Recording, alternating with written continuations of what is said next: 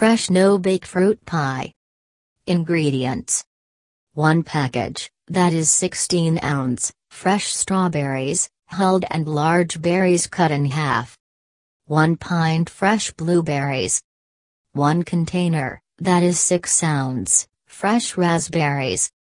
1 container, that is 6 ounce, fresh blackberries. 1 cup water, ½ cup white sugar. 3 tablespoons cornstarch. 1/4 cup water. 1, that is 9-inch, prepared shortbread pie crust.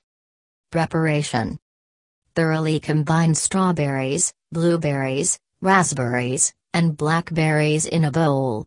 Scoop out 3/4 cup of mixed berries and place into a saucepan with 1 cup water and sugar, set remaining berries aside. Bring the mixture to a boil and reduce heat to medium-low.